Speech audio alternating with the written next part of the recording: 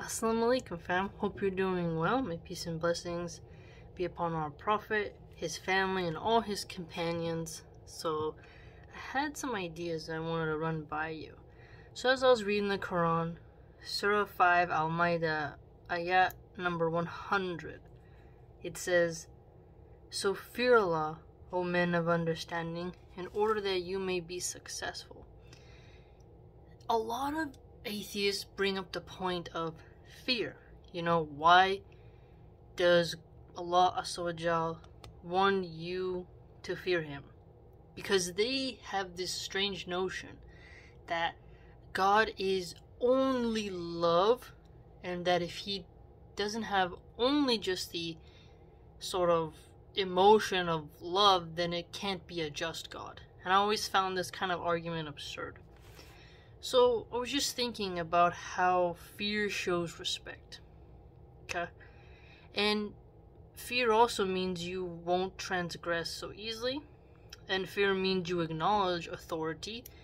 And a lot of people fear their boss. And yet they have the audacity to kind of mock and challenge their maker. And if you have fear, right, I feel like you make less mistakes. And if you make less mistakes, then Allah the Magnificent is going to help you become more successful. For example, let's say it's after work, and okay, St. Patrick's Day was yesterday. Unfortunately, Catholics have allowed the holiday to become a day of debauchery and drinking. And people go to bars, they piss in their pants, they throw up, get in fist fights, which is ironically an Irish stereotype, getting drunk and fighting, but they don't act in any spiritual way that actually has to do with that day or lessons or any things that can be learned from that story, right? Both literal and mythological. And so they don't really behave right. So let's say you were invited, hey, you want to go out for St. Patty's, we get some green beer, we eat some chicken nuggets, we get some peanuts, and we chill, and we have a little kickback, right? You have a choice to fear Allah and obey the command that doesn't allow you to have intoxicants, or you don't fear Allah and you fall into sin, and then something horrible happens, you survive it, and then you ask Allah for mercy. I feel like there's so many examples of how if we had fear of Allah, we would resist something that could get us in some big trouble. Big key figure is Yusuf, Prophet Yusuf, may Allah be pleased with him, and how he resisted a powerful, beautiful woman, right? Because he feared the wrath of Allah more than displeasing her and him getting landed in a jail cell, right? So this fear helps me, I know in my life, we all improve every day, don't get me wrong, but it does help me say, better not do that, right? Lowering your gaze, watching out, you name it. There's so many different circumstances that Shaitan can tempt you to lower your guard, to, say, oh, you can take on the big man upstairs. That's like what people say about God. You can take him, he's not gonna, you can just get forgiven, it's no big deal. It's just this, or it's just that, right? There's these little things that erode at you and take away the fear. And once you do that, you have lost respect for the authority. Because, think about it. I'll give you an example of restaurant life.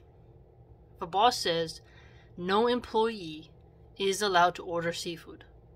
No employee can have seafood as their employee meal. And if you get caught, you're fired. A lot of workers, they might sneak and try to find a way around it, but others will say, you know what, I really wanted to get some new rims on my car. I really wanted to get that PS5. I'm not gonna really do that. Nah, it's cool. I'm gonna obey the rules. I can just have something else on the employee menu, right? So people will fear their boss, respect their boss's authority, because they know they get their paycheck, which allows them to have stability and achieve their ends. So they obey and have that sort of fear and respect so they can get what they're after. So with us, with Islam, it's like Allah's high above that, even higher, the creator of the cosmos, the one who designed our genes, our purpose, our skills, our shortcomings, right?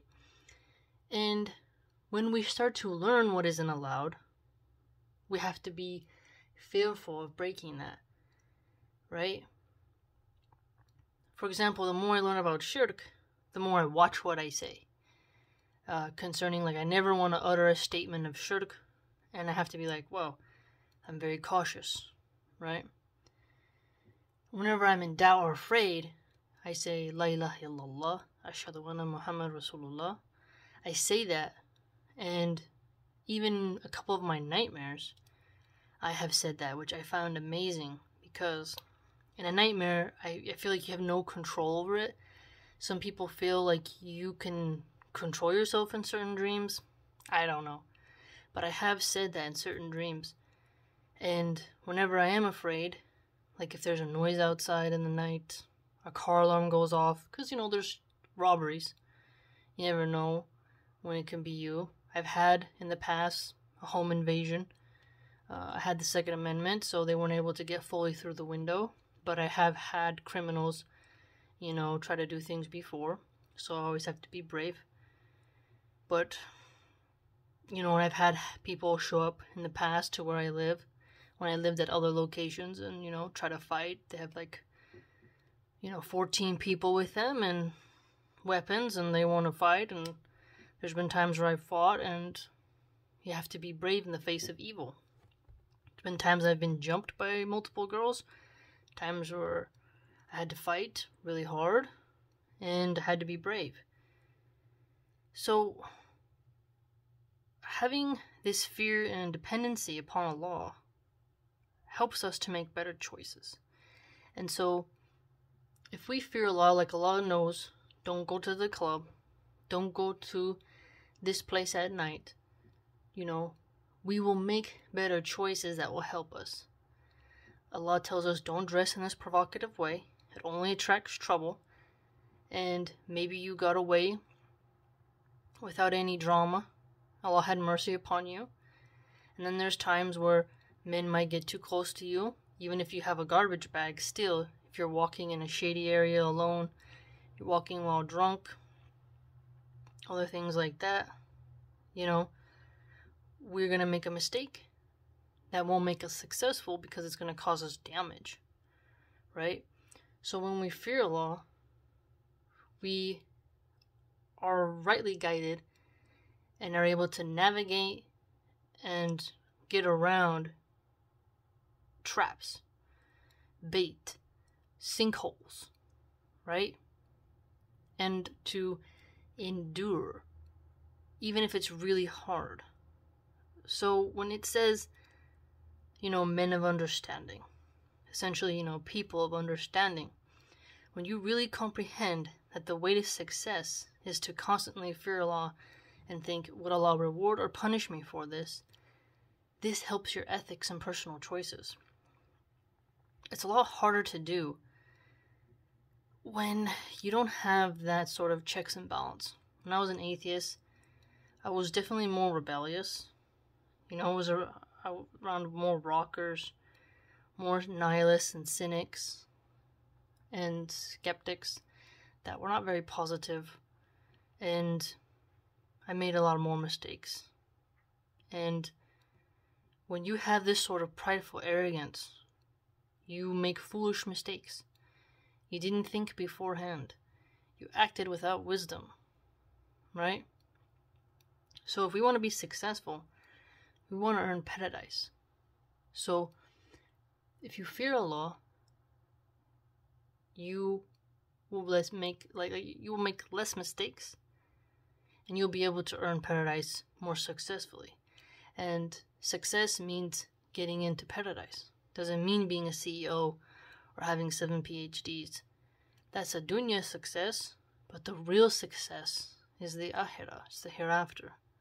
So if we want to be people of understanding, we have to have fear of Allah, and that's a mercy that Allah has given us. He's given us the clues, the clear signs to say, hey, if you fear me, you will be successful and you will gain more understanding, because when you reflect, reason, and pause and think, is this going to bring wrath upon me?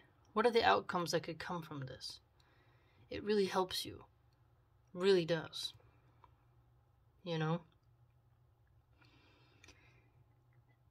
authority, again, all authority it's in the hand of Allah subhanahu wa ta'ala.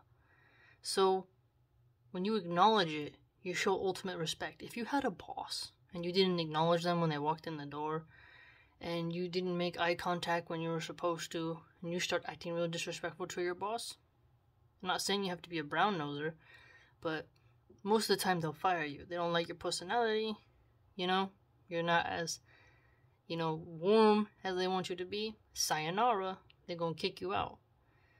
So Allah is different, because Allah is the most merciful, has infinite mercy, forgives us each time we get prideful and rebellious. Allah knows our condition, right? And our bickering. And He knows that Shaitan is there prompting us to sin and stupidity. So He forgives us, but we have to constantly acknowledge Allah's authority. And if we fear Allah, we repent more. And if we repent sincerely, we get forgiven for our sins, which will help us gain more success in getting into the hereafter. So it all really goes into each other. And you are reckless if you fear nothing. If you always laugh in the face of danger, well, while your mouth's open, someone might knock your jaw off. You have to have some caution. And if you fear Allah, you have more caution. So this is really important, because if someone's telling you to rebel against God's laws, right? That isn't going to bring success. If Allah has made something very clear, there's a reason for it. And we have limited understanding, so we have to do our best. But there's a reason for it. And we may find that reason out on the day of accounting. We don't know if Allah is going to tell us why every rule was laid down. But once we get into paradise, inshallah, we'll see it was all worth it. And how it was just something minor. And that obeying something like that was definitely worth it, so that we could get into paradise. Because hell is something loathsome. Something dark and lonely. Something more horrible than we can imagine. If our nightmares are bad, hell obviously is going to be worse. And you can't escape a nightmare in your brain. You can't. When you're in a nightmare and you're stuck in this sleep paralyzation, I've had that a lot, where you're paralyzed and you can't move.